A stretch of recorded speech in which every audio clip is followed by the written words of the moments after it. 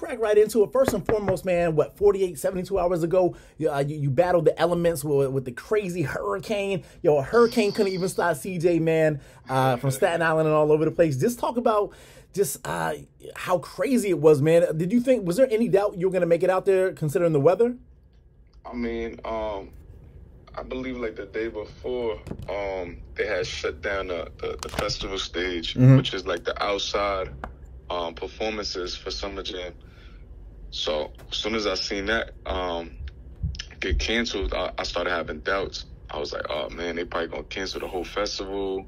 The whole Summer Jam is over. It's over. You know, I wasn't trying to think too bad, but you know, then Sunday came. It was still raining. It was still nasty outside, but you know, we pulled through, man. We made it happen. You know, there was a little bumps in the road, you know, during the process, but that's it. We made history that night. Yo, it was insane. And without giving out all the spoilers and what you had up your sleeve, did most of the surprises all come through? Because I mean, it's not you alone was dope, but Montana, Dream, though, the Wu-Tang, man, Ghost Ray, all those fellas, man. Yo, did all that go accordingly? Did you have to pull strings? Did something not go down? It was a few hiccups. Like I think something happened with Meth, like coming in the building, like due to the whole COVID testing.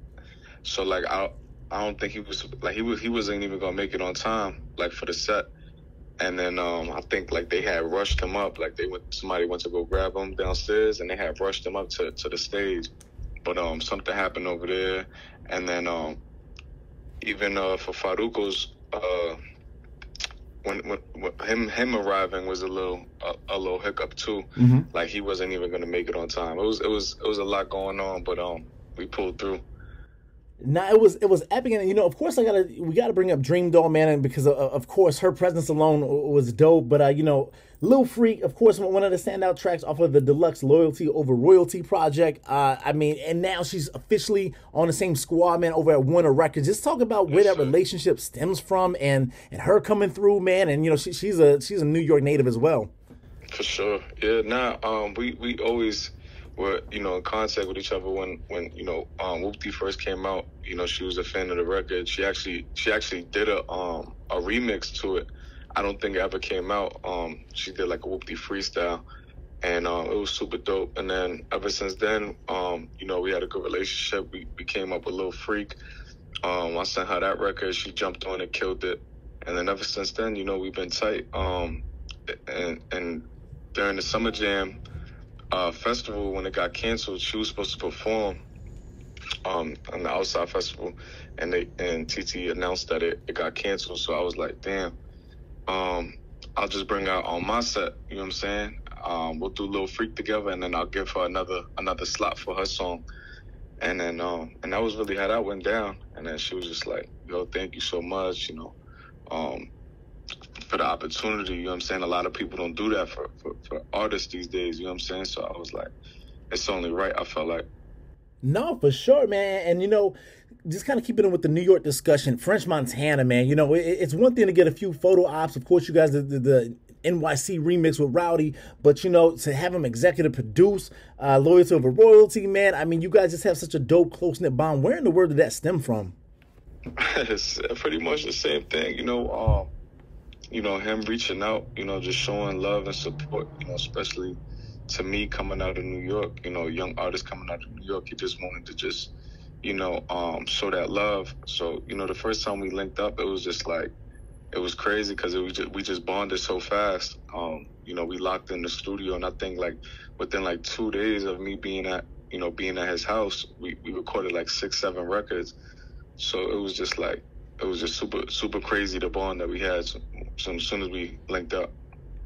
No, for sure, man. And I guess how important is that bond, man? Because, you know, the coastlines are nice. You know, Cardi, Busta, Dev. I know Busta shows you a lot of love, man, but it just seems like it's another level with French. I think I saw you guys, I want to say it was Miami or Atlanta. Super Bowl weekend, you guys were out there with Rick Ross, man. We was in Miami. Tampa Bay.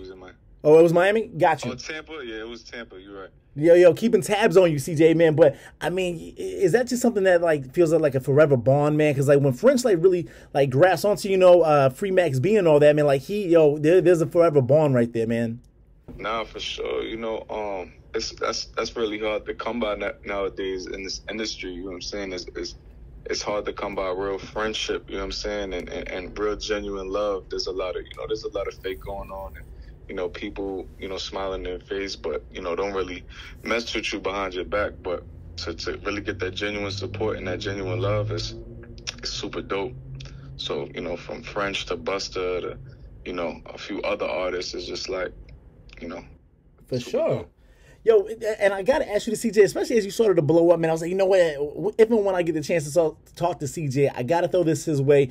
Yo, what title is more kind of exciting for you, man? King of Staten Island? No disrespect to Pete Davidson. King of Staten Island or King of New York, man? I know all the New York artists want to be modest and say, no, we're all a family, but it's competitive, man. King of Staten Island or King of NYC? What kind of drives you a little bit more? To be honest, I don't really pay attention to stuff like that. But, I would say Staten Island only for the simple fact that, there was nothing that really, came out of Staten Island since Wu-Tang, you know what I'm saying? So I would have to get that crown from them, which I think I did, because they showing so much love to me, and especially after that Summer Jam. Crazy. They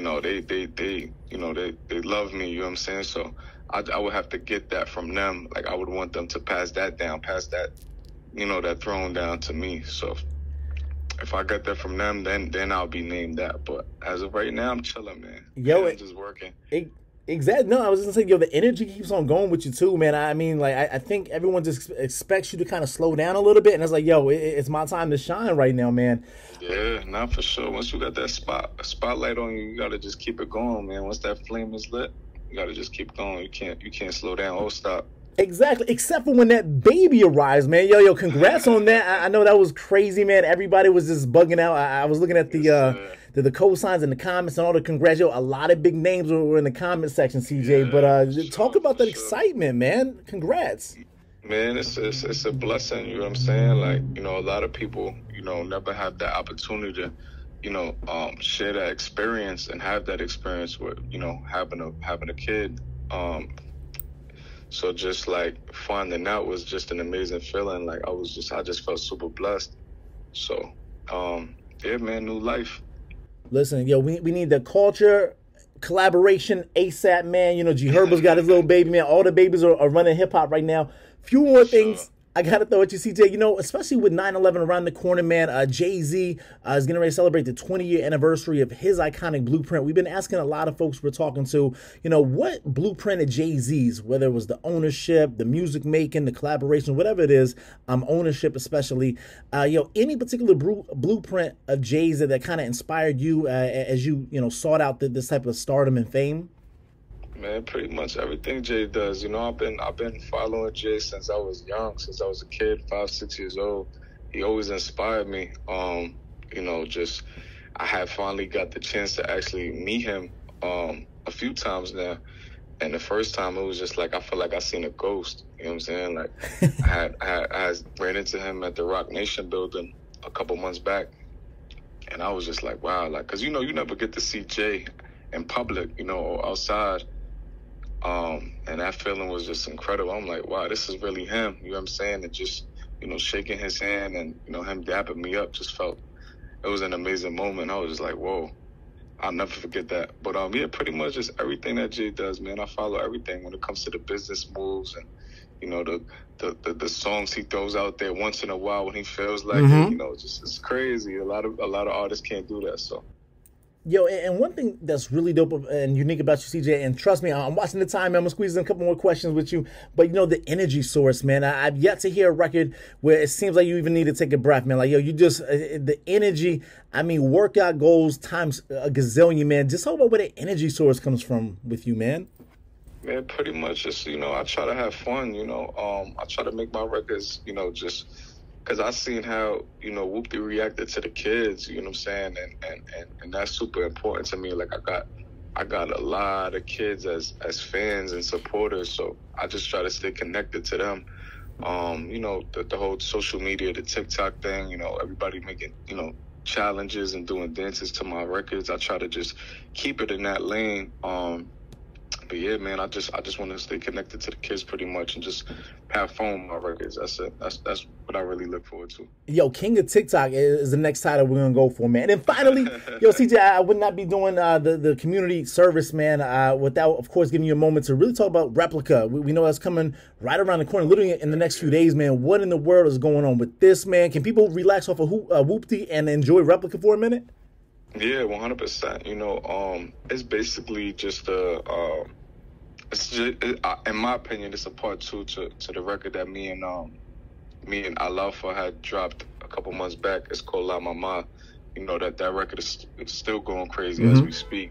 It's pretty much just to add on to that, you know, just to give, you know, that vibe, you know, get people dancing again, you know, just celebrating life. You know what I'm saying? That's what kind of record that is. But yeah, that's dropping real soon in the next few days, so look out for that. Got you. Look, man, congratulations, especially with the baby on the way. We're keeping tabs on you, CJ. When time frees up, man, we want to do a continuation of this where we're gonna add a few more questions to you. But I can't thank you enough for coming through, man. Appreciate you, man. All right, CJ, take care, man. Take care.